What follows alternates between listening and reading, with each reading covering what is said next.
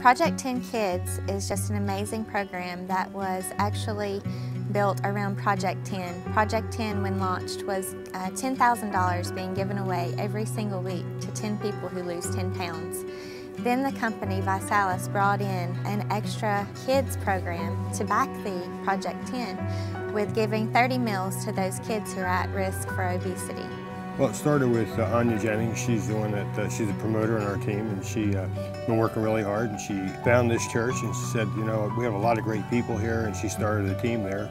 We saw how they give back and how they help kids, and we thought, wow, what a great fit with what we have with the Project 10 Kids. We give a truckload of food away, a tractor-trailer load every weekend, and somewhere between 300 to 350 families get a big box of food.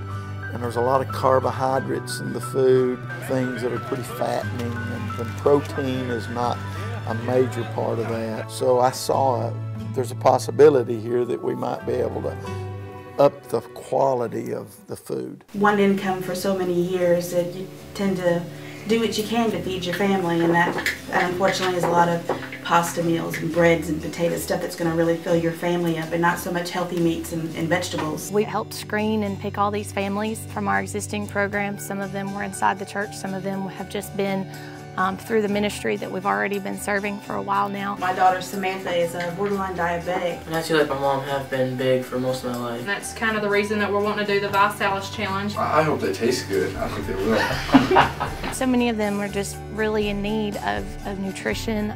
Several of them struggle with being overweight. Their kids are struggling with being overweight. And other health problems associated with being overweight. So this was just a great opportunity to be able to enhance the program and really help people that are struggling with obesity and really couldn't afford to make better choices on their own. Thank you, ViSalus. 11 years ago, we adopted Alex. We got him when he was 6 months old, and he was diagnosed with myotonic muscular dystrophy. They told us that he would never walk and that he would have a hard time even talking. Well, of course, we pray. You know, we know that God is a miraculous God, and he is talking and he is walking today, you know. It just blesses my heart. But it seems as Alex has gotten older, he doesn't get to do the activities that the other children do because he's not strong enough. So by not doing that, he's gained more weight. Just pour it all in there, Alex.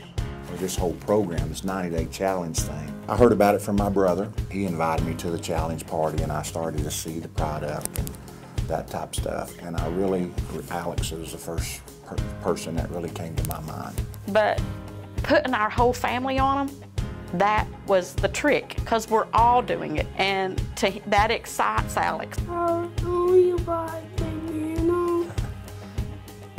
Yeah, he likes some others, but that's the only thing that he ever wants. Alex, you want a banana shake? Yes.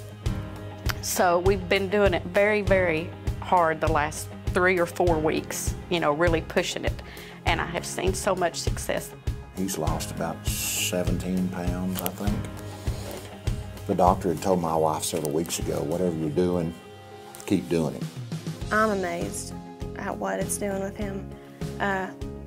He never wanted to get out and do anything, and now he's like playing soccer with my sister.